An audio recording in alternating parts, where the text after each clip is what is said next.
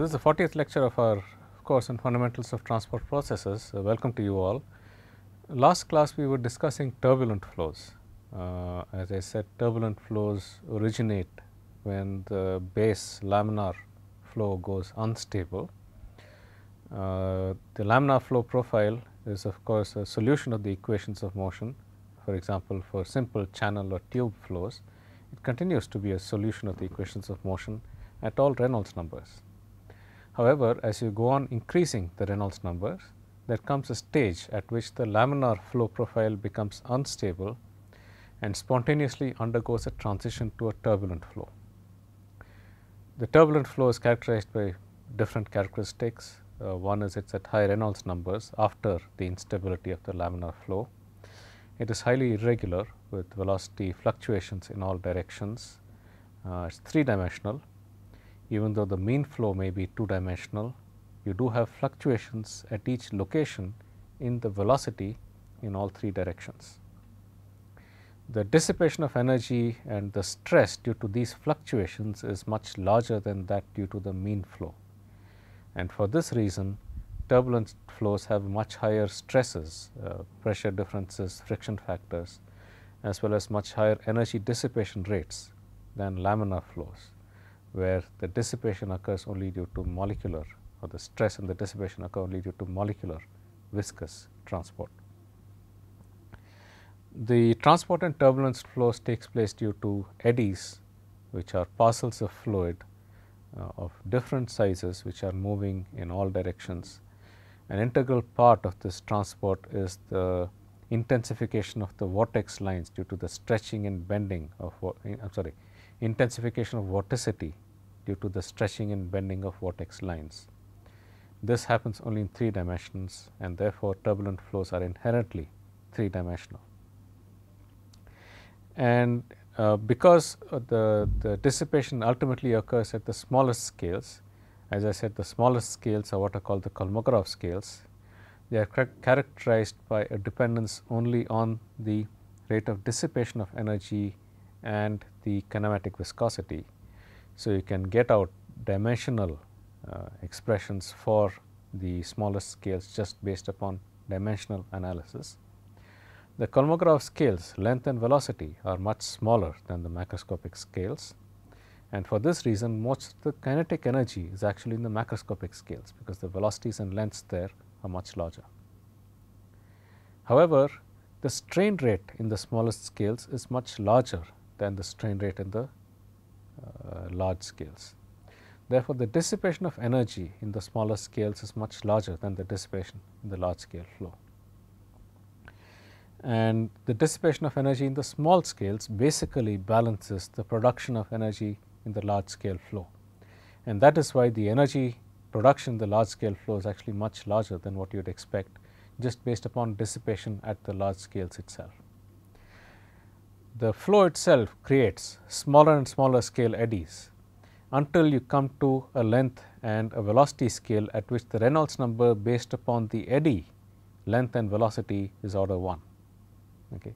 So, that at that stage there is a balance between the production and dissipation of energy, and it is at this scale that most of the energy is dissipated. So, we discussed the energy cascade in the last lecture of turbulent flows, all the way from the macroscopic scales to the Kolmogorov scales.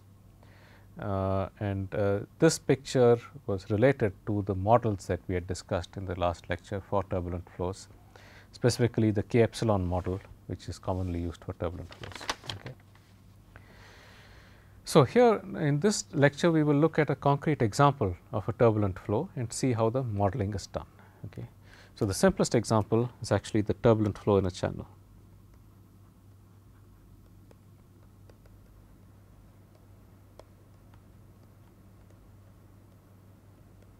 Okay. So, you have a channel, okay, of width 2 times h. Okay. I will choose an x y coordinate system in which x is along the wall and y is perpendicular. Okay. So, y is equal to 0 is the bottom surface, y is equal to h is the mid plane, and y is equal to 2h is the top surface. And we have a turbulent velocity flow here. So, the velocity profile looks something like this.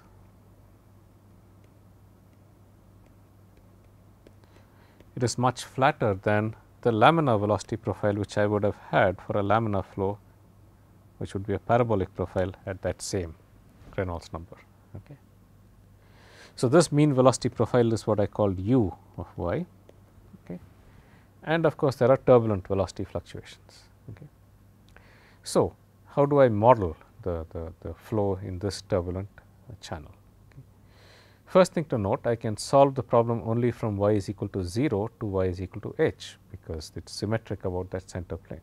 Okay.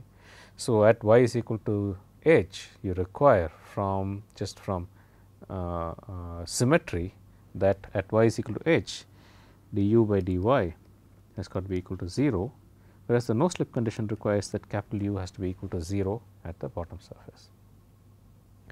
Important to note, no slip condition requires that both the mean and the fluctuating velocity are both equal to 0 at the bottom surface.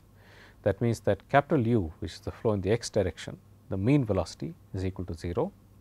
The fluctuations are also equal to 0, ux prime, uy prime and uz prime are all equal to 0 at this bottom surface.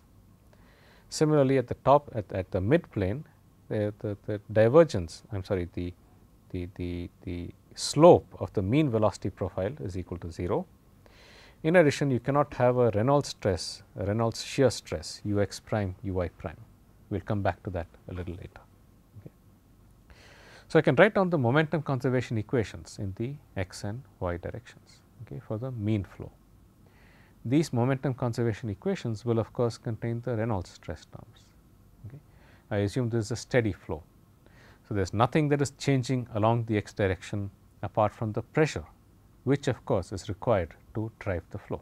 Okay. So, there is nothing changing along the x direction apart from the pressure which is required to drive the flow. Okay. So, the momentum conservation equation, okay, for the mean velocity profile can be written as uj partial ui by partial xj is equal to minus 1 over rho partial p by partial xi, okay, minus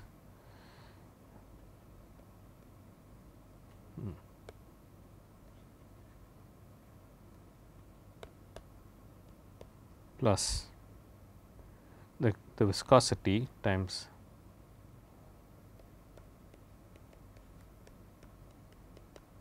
minus rho times ui prime uj prime. Okay. So, that is the equation, momentum conservation equation, where I is the direction of the momentum and j is the repeated index. Okay. So, now if I write this equation for the x momentum equation, okay, if I write this for the x momentum equation, I will get ux partial ux by partial x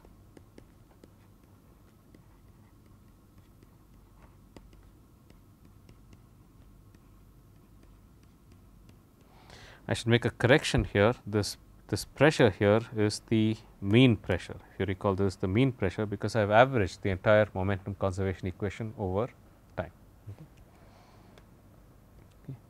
Plus mu partial square ux by partial x square.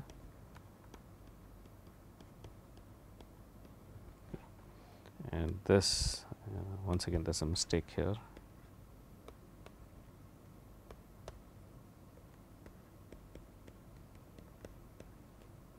Okay.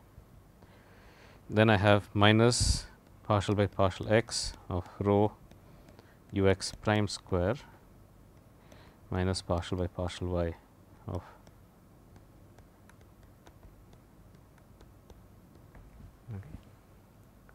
So, that is the momentum conservation equation, and now we can apply our condition that there is no variation in the x direction apart from the pressure, okay, and the component of the velocity uy is identically equal to 0 because the mean flow is only in the x direction.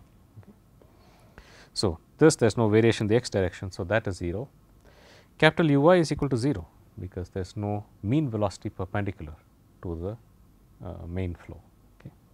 There is a pressure gradient of course in the x direction. Okay. This should be a kinematic viscosity.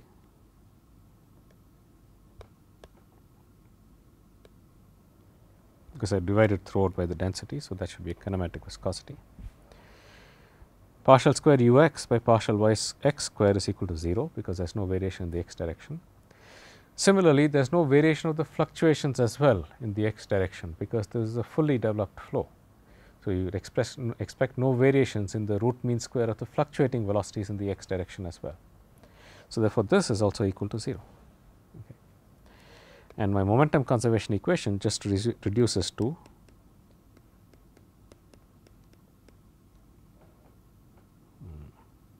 remove the density here. So, I divided throughout by the density, okay, plus nu partial square u by partial y square minus partial by partial y of u x prime u y prime. This is equal to 0. So, this is the momentum conservation equation for this channel in the x direction. Okay. For the y direction, I just substitute I is equal to y.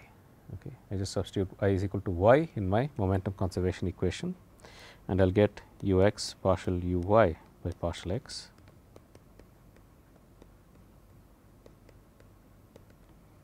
minus 1 by rho partial p by partial y plus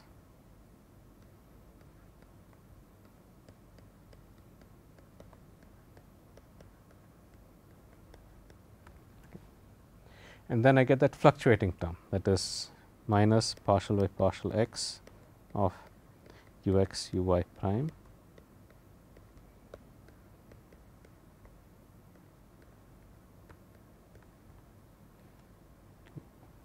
I get this additional term here, which is partial by partial x j of u I prime u j prime. So, it is partial by partial x of u x prime u I prime and partial by partial y of u y prime square.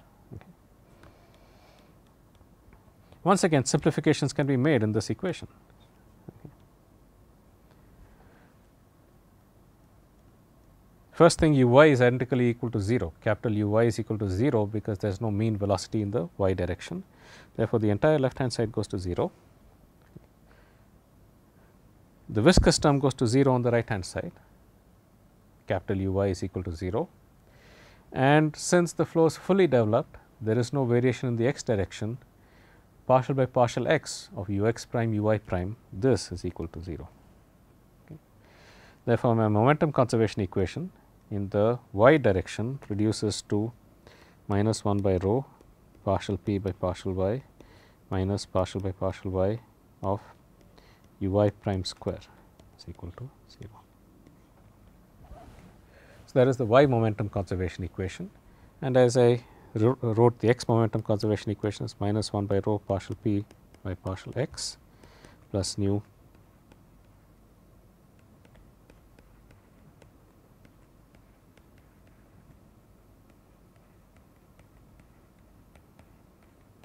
this is equal to 0.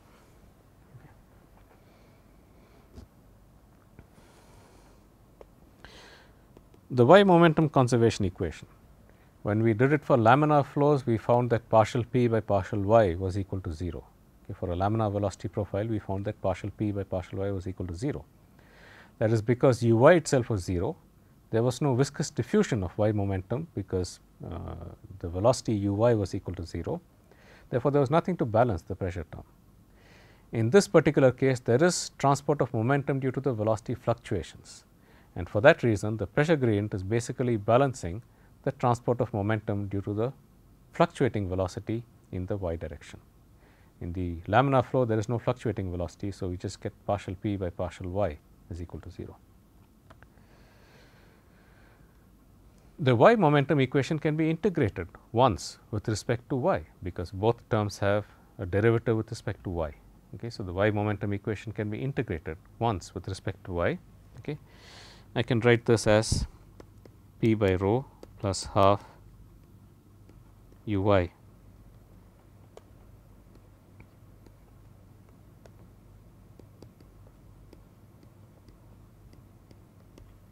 is equal to some constant p naught by rho.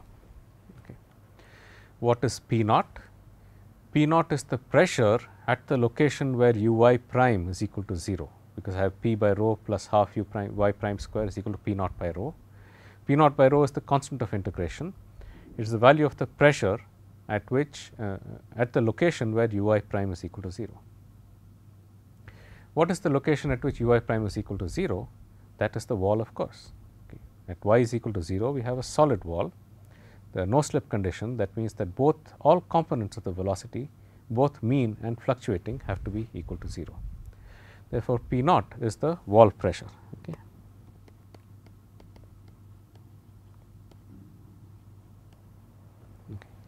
P naught is the wall pressure, the pressure at the wall. Okay. The pressure at the location where ui prime, the velocity ui prime is equal to 0. Further, if we take the derivative of this entire equation with respect to x, okay, if we take the derivative of this entire equation with respect to x, we get 1 by rho partial p by partial x plus partial by partial x of half ui prime square is equal to 1 by rho partial p naught by partial x.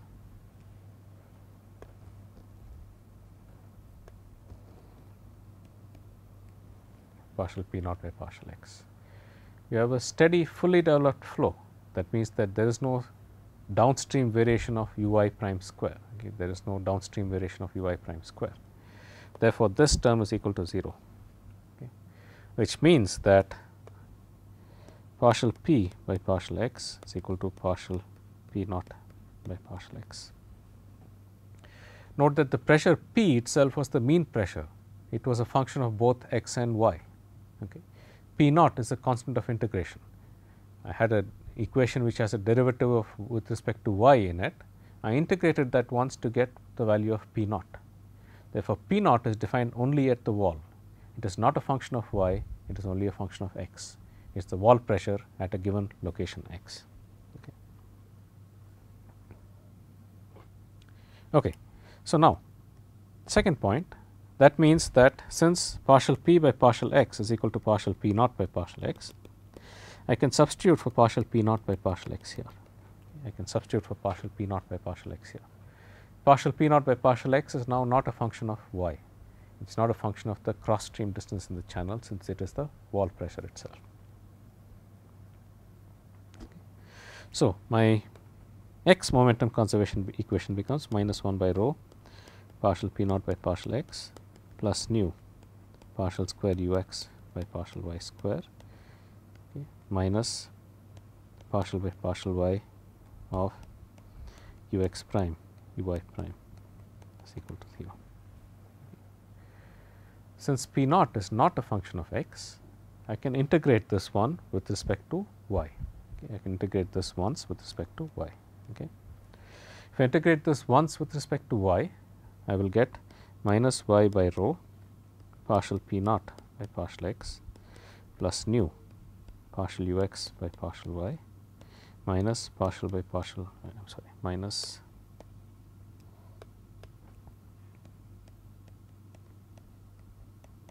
okay, plus a constant of integration is equal to 0. That constant of integration, I will write it as minus u star square. Okay, that is the constant of integration in the equation. Okay. Minus u star square is equal to 0. Okay. What does that constant of integration represent? Okay. Easiest is to take the value of this equation, okay,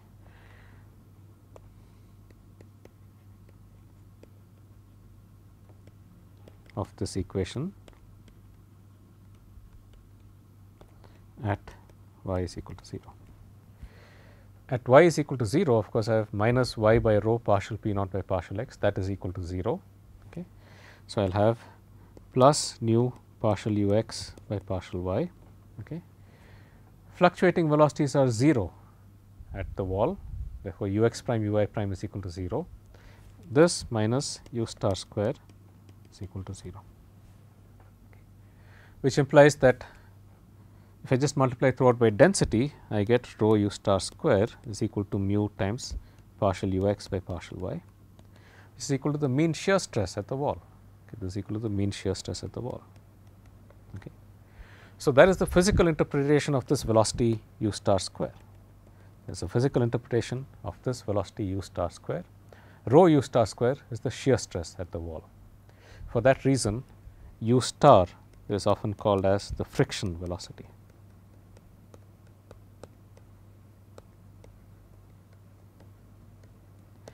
It is a velocity scale that is defined not based upon the mean velocity itself, but rather from the stress, from the requirement that rho u star square is equal to the wall shear stress. Okay. The other thing we can do is to write down this equation, okay, take the value of this same equation,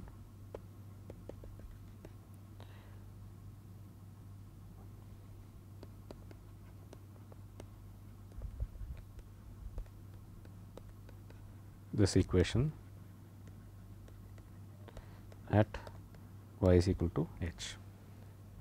As you recall, y is equal to h is the center of the channel.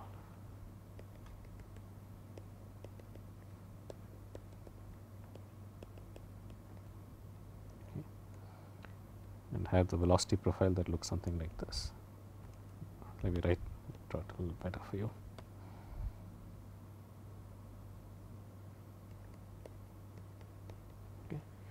The velocity is of course symmetric about the center of this channel, y is equal to h. Okay.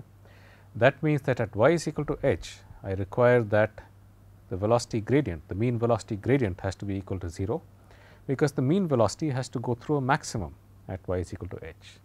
So, at this particular location, the mean velocity itself, the gradient of the mean velocity is equal to 0, the velocity goes through a maximum. So, therefore, in my equation at y is equal to h, I have minus h by rho partial p naught by partial x plus nu partial u x by partial y minus u x prime u I prime minus u star square is equal to 0. Okay. At y is equal to h, the velocity gradient is equal to 0. In addition, symmetry requires that u x prime u y prime is equal to 0. Okay. Because you require that at y is equal to h itself, the configuration is perfectly symmetric. So, if I have a parcel of fluid moving with a fluctuating velocity plus u x prime, at this location alone, it should have equal probability of having a velocity in the plus u y direction or minus u y direction, because at this plane, at this symmetry plane, the velocity has to be symmetric with respect to plus and minus y directions. Therefore, u x prime u y prime has to be equal to 0. For a given velocity in the x direction, there should be equal probability of the parcel of fluid moving either in the plus y direction or in the minus y direction at this symmetry plane alone. Okay. So, this also becomes equal to 0. Okay. So, this gives me another expression for u star, and that is that u star square is equal to minus h by rho dp dx. Okay. Or alternatively, the wall shear stress, the wall pressure gradient is related as minus rho by h u star square. Okay. Therefore, substituting for this, for the pressure gradient from this expression in terms of the friction velocity, okay, I substitute for the pressure gradient in my momentum conservation equation, which was here. Okay. This was the reduced momentum conservation equation that I had. Based upon the condition at y is equal to h, I had also obtained an expression, a relationship between u star and the pressure gradient. Substituting that in, okay, you get an equation for the x momentum conservation equation, which goes as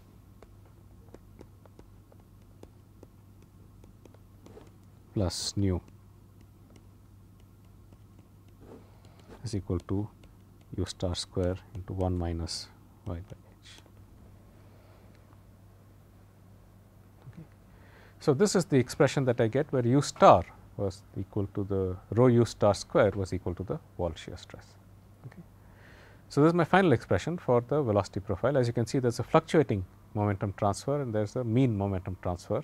The sum of these two is equal to minus u star square into 1 minus y by h. We can scale these equations. The natural length scale for the y coordinate is h Okay. The length scale, the half width of the channel h is the natural length scale for the y coordinate. What about for the fluctuating velocity? We have a natural scale here, that is u star. Okay. That is a natural scale for the fluctuating velocity. Okay. So, if I scale it this way, okay, if I scale the length scale by h and the fluctuating velocity by u star, okay, the dimensionless equation, I will define y star is equal to y by h. The dimensionless equation becomes minus u x prime u y prime by u star square plus nu. Okay. Okay. Now, I have to scale u x by u star. Okay, I have to divide throughout by u star square. So, I get nu by u star square partial u x by h times partial y star, because I defined y star is equal to y by h. So, I get a factor of h coming out, okay, is equal to 1 minus y star. Okay. Rearranging these terms a little bit, okay, what I will get is minus u x prime u y prime by u star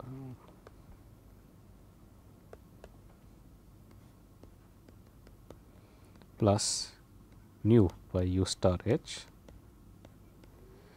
partial by partial y star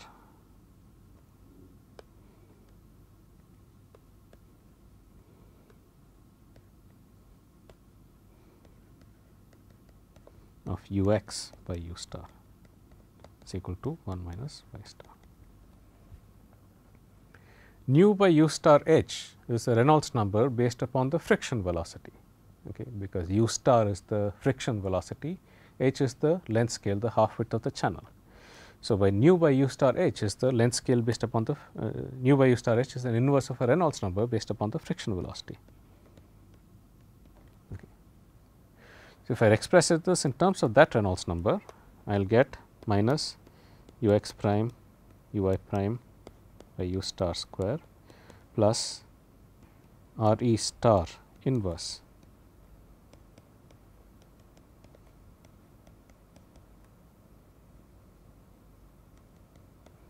is equal to 1 minus y star.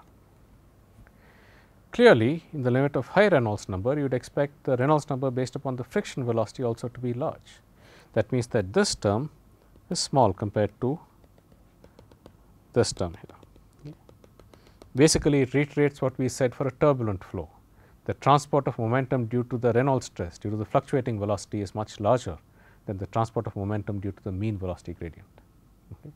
So, in this case, in the center of the channel, there is a balance between the fluctuating velocity, transport of momentum due to the fluctuating velocity, and the pressure gradient. After all, it is the pressure gradient that actually gave us this u star square term, okay, the wall pressure gradient. Okay. So, this seems to indicate that the mean velocity, the transport of energy due to the mean velocity is not important. Okay. However, at the wall itself, fluctuating velocities have to go to 0, and transport very close to the wall ultimately has to happen due to the viscous diffusion, the diffusion of momentum due to the mean flow, because the fluctuating velocities themselves have to go to 0. However, the mean velocity gradient will still be there. Even though the fluctuating velocities go to 0, u x prime and u y prime go to 0, but however, there will be a mean velocity gradient at the wall and a stress due to that. That mean velocity gradient is important very close to the wall as the fluctuating velocities go to 0. So, clearly there has to be a region very close to the wall where the mean velocity gradient is important and the fluctuating velocities go to 0. What is the length scale appropriate for that? Clearly, that length scale is not the length scale h, because that is a channel half width, and the Reynolds number based upon that is large.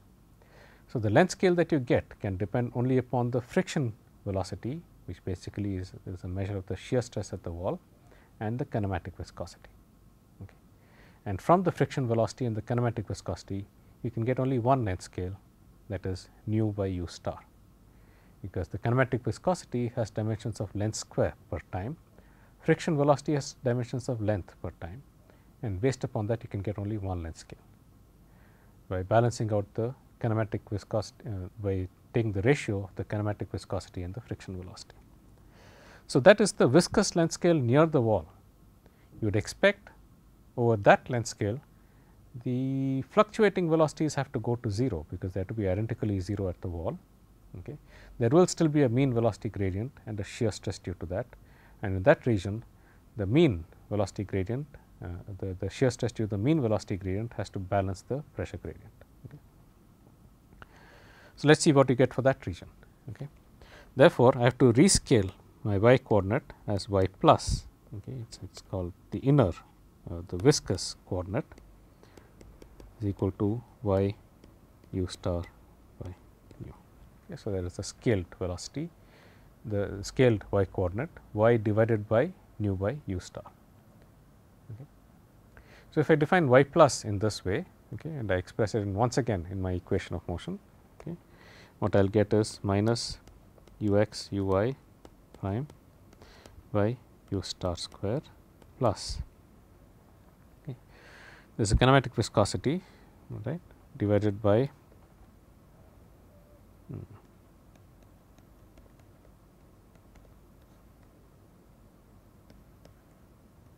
okay, okay.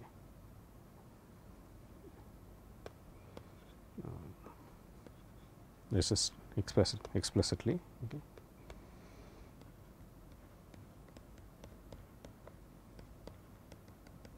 Is equal to 1 minus y by h. Okay. And I express therefore, y is equal to nu y plus by u star. With this you will get minus u x prime u y prime by u star square plus, okay. This will just give me partial of u x by u star by partial y plus. Okay. It is equal to 1 minus nu by u star h y plus.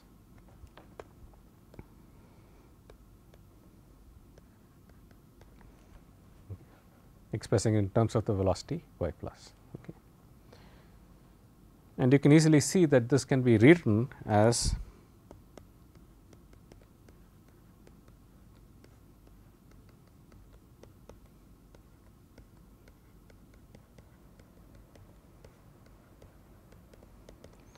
one minus R e star inverse y plus.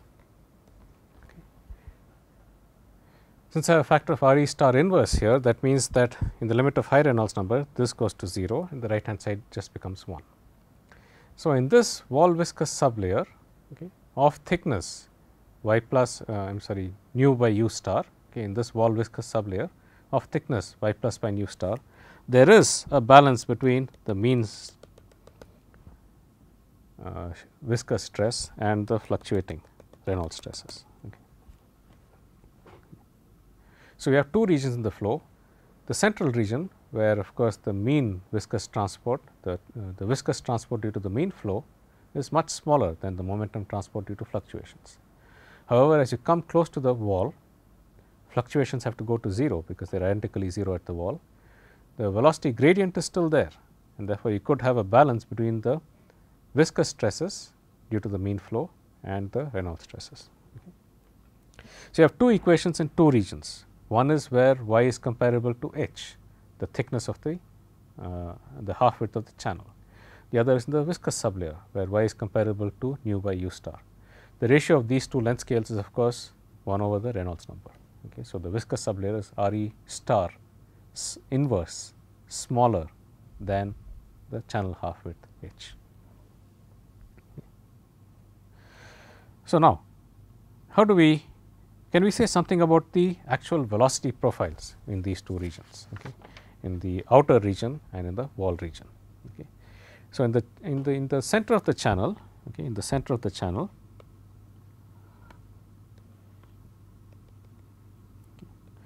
let me call it the core of the channel, okay, that is when the distance from the wall becomes large compared to the viscous sublayer thickness. Okay. the only relevant length scale for the mean velocity profile should be the length scale h itself. Okay. The only length scale for the mean velocity profile should be the length scale h itself. Okay. That means that I should be able to write, I should be able to write the velocity gradient. Okay. If the only length scale is h itself, the friction velocity is still there, because that determines the mean shear stress and the pressure gradient at the center. Okay. So, both the pressure gradient at the center and the wall shear stress are both equal to the friction velocity. Okay. So, if we write the pressure the gradient of the mean velocity just based upon dimensional analysis, this has to be of the form u star by h, since these are the relevant length and the velocity scales, times some dimensionless functions, okay, df by dy star, okay, where this f is some dimensionless function of y star. Okay, f is a function of y star. Okay. And if I integrate this from the center of the channel to any location y, okay, if I integrate this from the center of the channel to any location y, okay, because I am looking at the velocity profile in the core of the channel. Okay. I would like to go towards the wall, of course, but there the law is different, as I will just show you, because the length scale, relevant length scale is nu by u star. So, I have to integrate from some location which is within the domain for which this velocity is written down, and that is the center of the channel. Okay. So, therefore, u x minus u x naught, okay, which is the velocity profile, which is the value of the velocity at the center of the channel. Let me just write this velocity is equal to u naught, okay. It is a constant. Okay. This has got to be divided by, this is just equal to f of y star. Okay. This is the scale velocity. This is the law that applies in the core of the channel.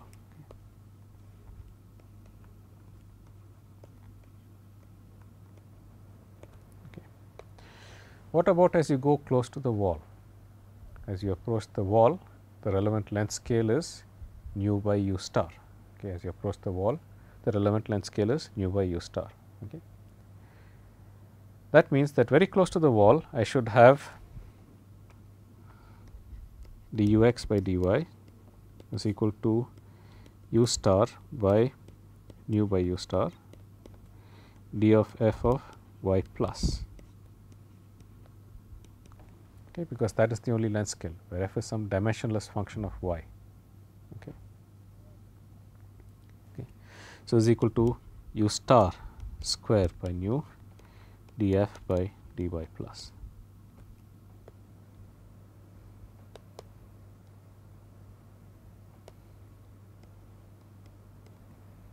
U star square by nu df by dy plus. Okay. So, therefore, I have these two laws for the velocities in these two different regions. Okay. This is at the wall, okay. This is in the wall layer.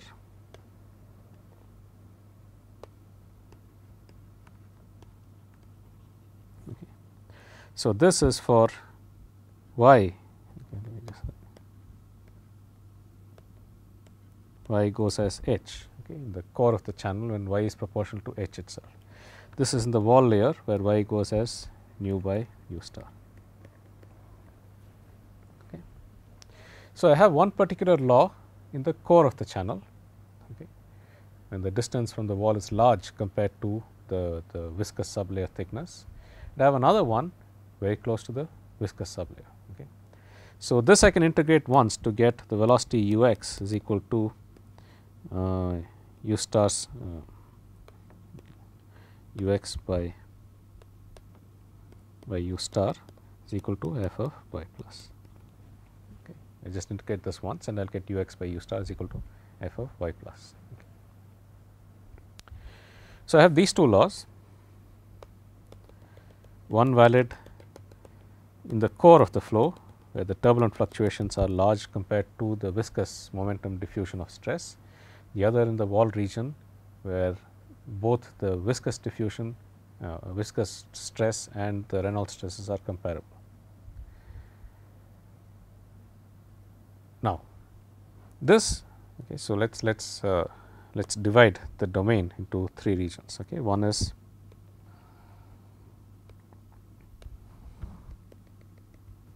here I have y goes as nu by u star. Okay. I have this region here where y goes as h. Okay. Obviously, these are two approximations for the velocity profile in two different regions. Okay. These are two approximations for the velocity profile in two different regions.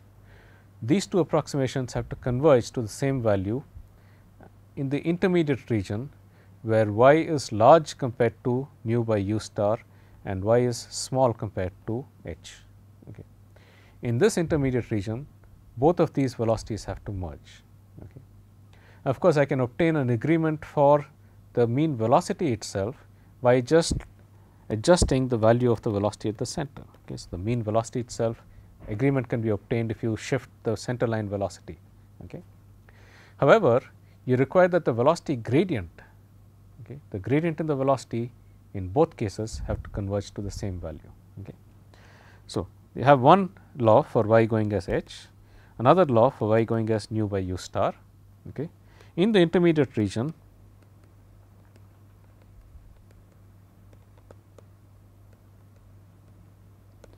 okay, that is nu by u star, okay, much smaller than y, much smaller than h. Okay. What does it mean, nu by u star much smaller than y, much smaller than h? Since y is much smaller than h, y star, which is equal to y by h, is much smaller than 1. Okay. Since y is much larger than nu by u star, I have y plus, which is equal to y by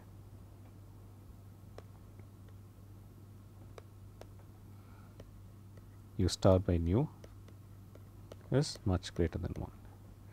So, as I take the limits of y star small compared to 1 and y plus large compared to 1, okay, the ratio, of course, you know, y star by y plus will be equal to Reynolds number. Okay. The ratio is the Reynolds number, y star by y plus is equal to the Reynolds number. Okay.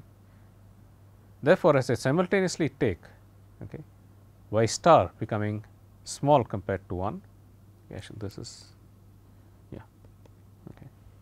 As I simultaneously take y star becoming small compared to 1 and y plus becoming large compared to 1, the two laws for the two velocities in these two regions have to be identical. Okay. The two laws for these two, the velocities have to be identical. As I said, the absolute value of the velocity itself contains u naught in it, which still has to be determined. Okay. So, that is still unknown. However, the velocity gradients do not contain any constants. Okay. The velocity gradients themselves do not contain any constants. Therefore, you require that in this intermediate region, the velocity gradients, whether you approach the outer region from the wall layer or you approach the wall from the outer region, these two velocity gradients have to be the same. Okay. So, in this intermediate regime, you require that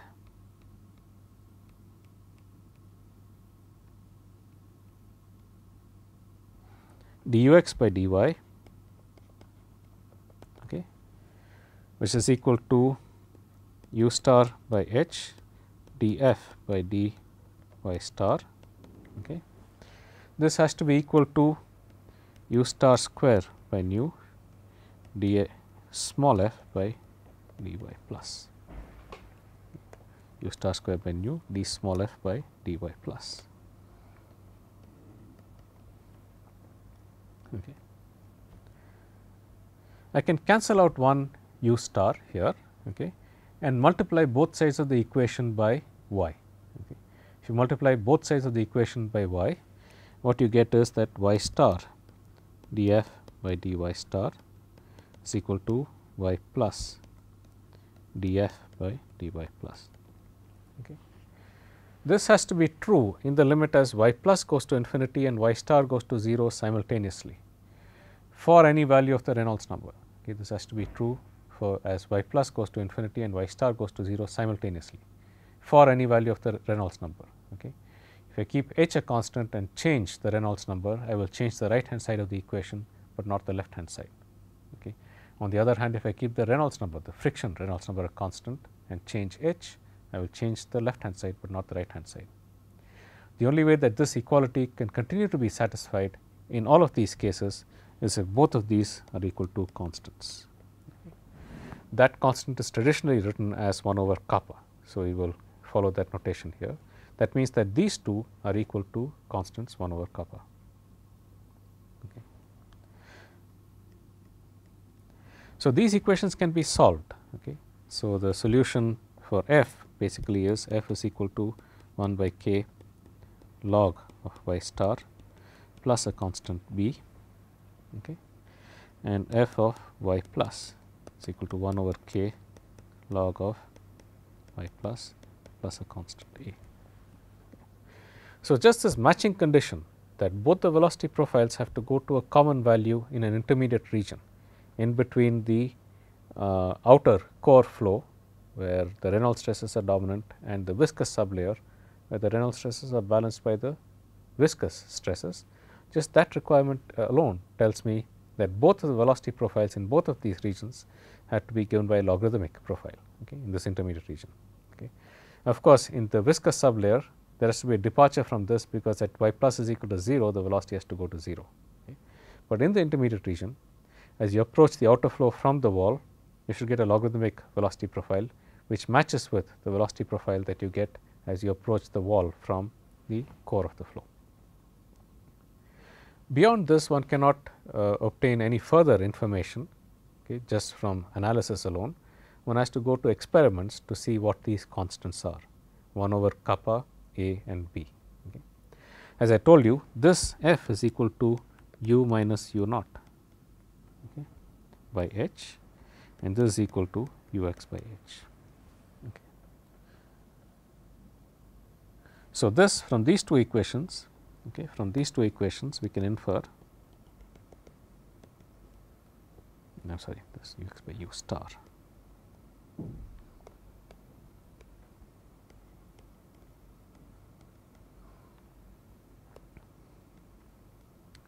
We can relate the mean velocity to these constants, okay, that is, we get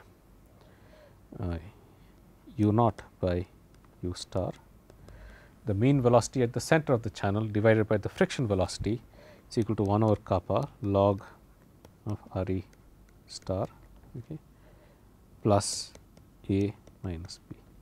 Okay. So, that gives us a relation between the mean velocity and the friction velocity. Okay. Beyond this, one cannot obtain information just from analysis alone. One has to go and fit the data from experimental results, and a lot of data from experimental results which have been fitted give the values of kappa is equal to 0.4, which implies that 1 over kappa is equal to 2.5, okay. A is equal to 5 and b is equal to 1. Okay. So, these are called the log laws for the wall, okay, the logarithmic laws for the velocity profile in the wall layer and in the intermediate layer, okay, in between the viscous sublayer and the bulk of the flow. Okay. And on this basis, you find that u naught by u star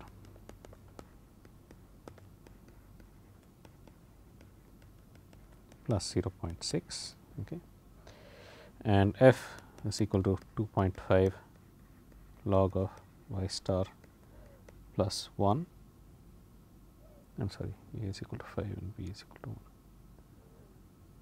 b is equal to minus 1.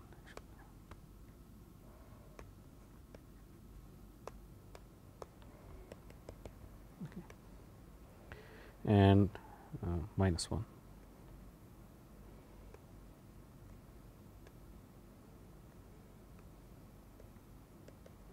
F is equal to 2.5 log of y plus 5. So, these are the constants that are obtained on the basis of analysis of a large amount of data. Okay. So, this gives us some indication of how these turbulent flows can be modeled. Okay. Basically, we have written down the equations for the mean momentum in the x and y directions, including the Reynolds stress terms, and we used some fairly simple considerations. There was no variation in the x direction apart from the pressure, which can have a non-zero pressure gradient, okay, and symmetry conditions for both the mean and the fluctuating velocities. And then there was one important additional ingredient that we used, and that was that whatever velocity profile that is there in the core of the channel depends only upon that length scale h, right. It does not depend upon the length scale relevant very close to the wall. The velocity profile very close to the wall depends only upon the length scale nu by u star, which is the viscous sublayer thickness, okay, because the length scale relevant for the entire channel is not relevant for the flow very close to the wall. Okay. So, we wrote down laws just based upon dimensional analysis for those two, for the mean velocity variation in those two regions. And then the requirement that the velocity gradients have to match in this intermediate region between the viscous sublayer and the fully developed turbulent flow on top gave us a form for the velocity profile. It told us that the velocity profile just based upon this similarity argument has to be logarithmic in that intermediate region. It also gave us relations between that logarithmic velocity profile and the mean velocity at the center of the channel. So, using rather simple considerations, we were able to obtain a specific form for the velocity law, the logarithmic velocity law, okay, in the intermediate region. Of course, that law had constants which then had to be fitted, but the very fact that in experiments you find the same logarithmic velocity law implies that these are very powerful techniques. Okay. Simple dimension analysis along with matched asymptotic expansions, that is matching of the velocity profile in two different layers. The velocity in the outer core is of course known only to within one unknown constant, which is the velocity at the center. The velocity in the inner region, the constant there is just the wall velocity. However, the velocity gradients in the intermediate region, if you come from towards the wall from above or if you go towards the turbulent core from below, these two gradients have to be identically the same. That gave us a form for the velocity profile. So, in that sense it is a very powerful argument, and of course, the constants in that in those velocity profiles have to be obtained from experiments, but nevertheless you do find that those velocity profiles are actually obeyed in experiments. So, this has given you some basic idea of how turbulence modeling is done in these inhomogeneous flows. In the previous lecture, we considered just a homogeneous turbulent flow itself without reference to any spatial variations. Okay. But in this case, we actually considered the flow in a channel and seen how we can model the velocity fluctuations that are taking place across the channel. Okay. So, this completes all the discussion that I have on turbulent flows. Okay. We started our discussion on fundamentals of transport processes 2 by basically focusing on deriving the conservation equations, the Navier-Stokes mass and momentum equations. We also derived the equation for the energy and the angular momentum. These were done using the fundamentals of vector calculus that we developed, the gradient, divergence and the curl. And once we derived those equations, we found that the stress tensor has to be symmetric in order to satisfy the angular momentum conservation equation. And just from simple considerations of symmetry and the dependence of the stress on the rate of deformation, okay, we decompose the flow fields into three different parts: radial expansion or compression, rotation and extensional strain corresponding to the isotropic, antisymmetric and symmetric traceless parts of the rate of deformation tensor. And we said that the viscous stress should depend only upon the symmetric traceless part, because the rotation cannot affect the cannot generate internal stresses, and the radial part is 0 for an incompressible flow. On that basis, we had got the Navier-Stokes mass and momentum conservation equations for an incompressible fluid. The mass conservation equation basically said that the divergence of the velocity is equal to 0 everywhere. So, that the radial component of the radial deformation tensor is equal to 0. Then we had the momentum conservation equation. The rest of the course was dedicated to different ways of solving these equations. The equations themselves have a structure similar to those for energy and mass transport. They contain convective and diffusive terms, inertial and viscous terms. The only addition is the pressure that is required to enforce incompressibility, because we now have one mass conservation equation, three momentum conservation equations, because it's a vector, and therefore you need 4 variables, 3 components of the velocity and 1 pressure. The ratio of the inertial and the viscous terms is the Reynolds number. and we used that to advantage. We looked at the limit of low Reynolds number, where the viscous terms are dominant, and the solution of these equations basically reduced to solution of Laplace equations for the pressure and the homogeneous velocity. And we looked at various ways to solve these, the interpretation of vector harmonics by just taking gradients of the fundamental source solution, gave us ways to solve for the velocity fields around a sphere, for the dipole due to rotation of the sphere or due to the straining. We also looked at surfaces close to each other, the lubrication problem. How do we take advantage of the fact that large amount of fluid has to flow through a thin gap, thereby generating large stresses in order to solve the problem and get analytical solution which told us that the force increases as 1 over the distance between surfaces. Then we went on to potential flows. Once again, in that case, inviscid, irrotational, no viscosity, vorticity is equal to 0. However, you do get non-trivial solutions because you have a pressure there. In mass and energy conservation equations, we did not have a pressure, so we did not get non-trivial solutions. In this case, you have a pressure. Because it is irrotational, the velocity can be expressed as the gradient of a potential. The momentum conservation equation reduces to one scalar equation for the pressure, the Bernoulli equation. We looked at different ways to solve problems both in 3 dimensions using our vector spherical harmonics, as well as in 2 dimensions using the method of complex variables. Important results: the force on an object in 3 dimensions is 0 if it is at steady flow, if it is moving with a constant velocity. The velocity is varying, it goes as the half the added mass times the acceleration. In 3 dimensions, you could have a force, a lift force, even for a steady flow, provided there is a net circulation. Then we looked at boundary layer theory. How does one incorporate the effect of viscous stresses very close to surfaces? We got an important result there, and that is that when you have a decelerating boundary layer, the pressure is decreasing, the velocity is decreasing as a function of distance. Boundary layer separation takes place behind bluff bodies, and the potential flow solutions are no longer valid there.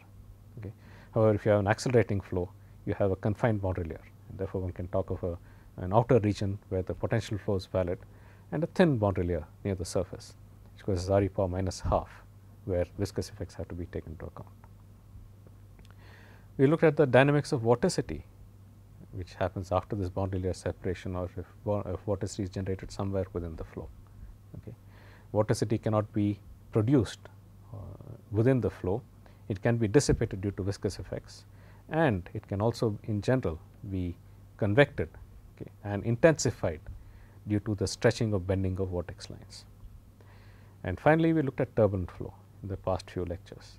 I explained to you the spectrum of turbulence, the energy cascade, why eddies are created of various sizes, the dissipation of energy at the smallest scales, and finally, I also explained to you how one would go about modeling a turbulent flow of practical interest, in this particular case the flow in a channel. So, that briefly summarizes all the work that we have done in this particular course. I hope you found it useful, and I wish you all the best.